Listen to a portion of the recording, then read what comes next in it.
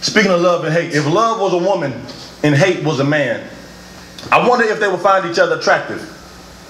Really, if both love and hate just walked into a bar, would they attract each other? Pay the cover charge, notice each other from afar, and just attack each other despite the fact that opposites attract each other.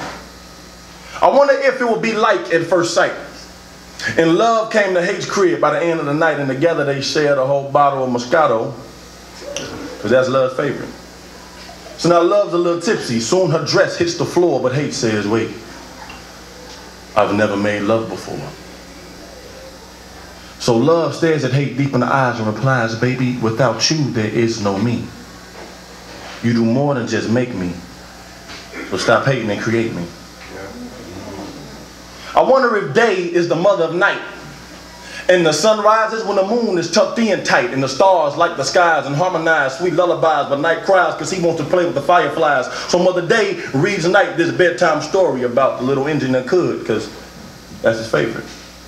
And as she reads each word, letter by letter, night calms down and slowly feels better and better till his eyes become far too heavy to hold, so finally they close.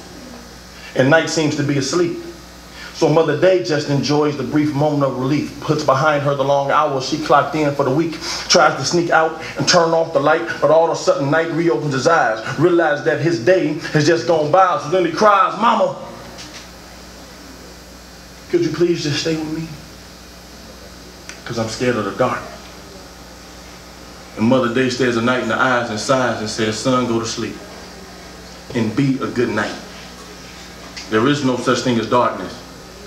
Only the absence of light. Sleep tight. Yeah.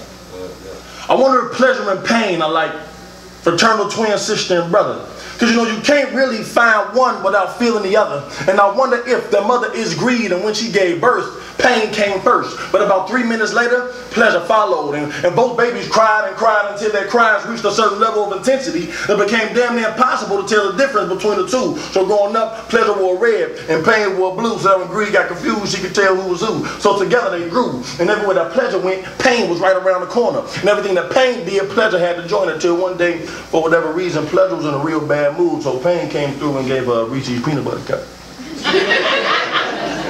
So that's her favorite. And she smiled, and they shared them together. See, since the pain was so good, it made pleasure feel better. But I wonder if good is the root of all evil. I mean, if God was here first, who gave evil birth?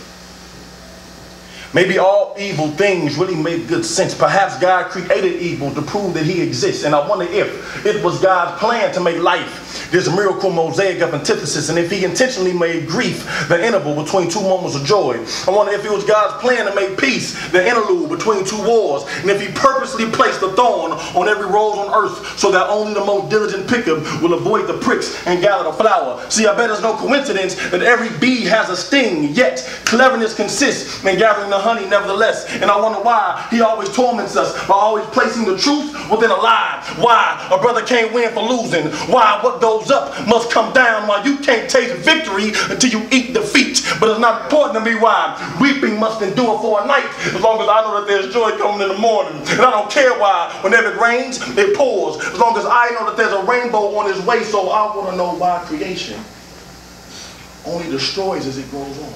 Yeah. And why everything wrong feels so damn right. But I guess that's what makes death so easy. It's a long, hard life. I ain't playing. Yeah.